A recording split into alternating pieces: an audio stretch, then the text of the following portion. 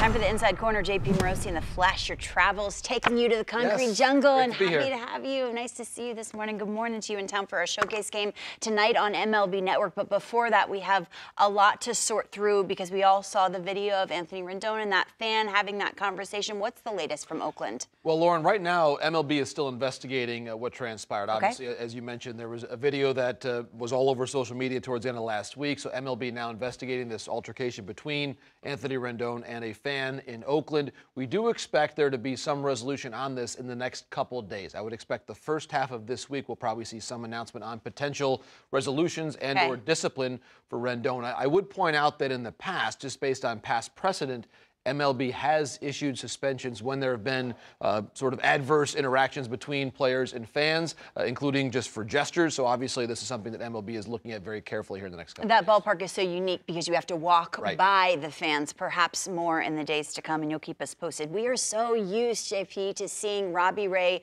dominate. So when on Friday it was just not what we're used to seeing, and he said, my forearm, there's a little bit of tightness there. I don't think it was a surprise to any of us. My question, I guess, is this purely precautionary, or is there something going on? I think it's the latter, Lauren. It looks like Ray could be gone for a month, potentially longer than that with the Mariners rotation. Obviously, to your point, he's a former Cy Young Award winner who just did not look like himself, especially in that second inning of his first start of the season against Cleveland. So with that flexor tendon strain, he is likely to be out again into sometime in May, more than likely.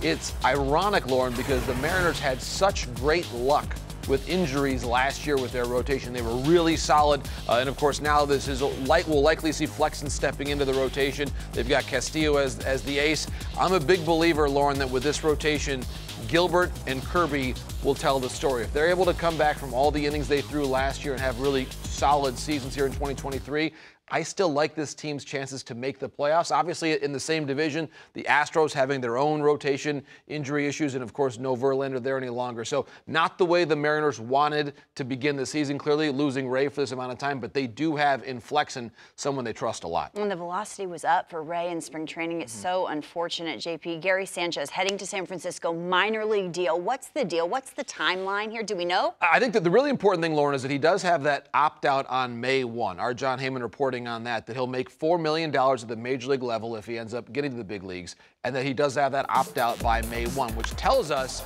that Sánchez has a very short amount of time to prove that he's there in a major league catcher, but also that the Giants have to make sure they give him that opportunity early on in the season or risk losing him. I think the larger conversation here, Lauren, has to do with Joey Bart, the former first-round draft pick of the Giants. He had some back tightness. He was placed on the injured list here over the weekend.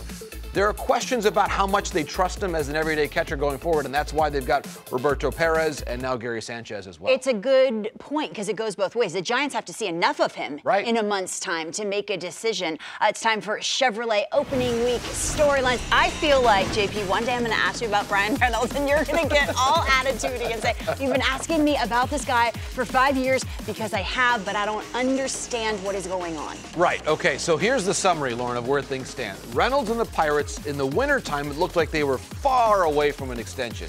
There was the trade request made by Reynolds, and then things changed. There were conversations.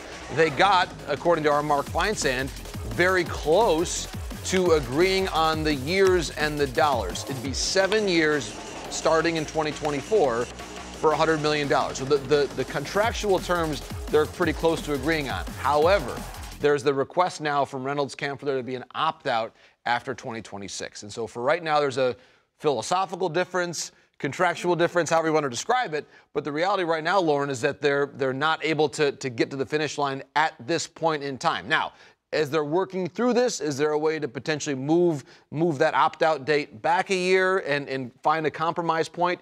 We'll see. The good news, if you're a Pirate fan hoping there to be an agreement here, there has not been a hard and fast deadline of opening day from which they're walking away. So clearly there's still some conversation going on, and we'll have to wait and see if that opt-out lingers there in the early days of the season to try to find It's been a long time since the trade request. It's been a long time, yes. And after the trade request, I thought, all right, this is the Months. future. This is what's happening. JP, 28 years old, by the way, his fifth year with the Pirates. JP, thanks so much.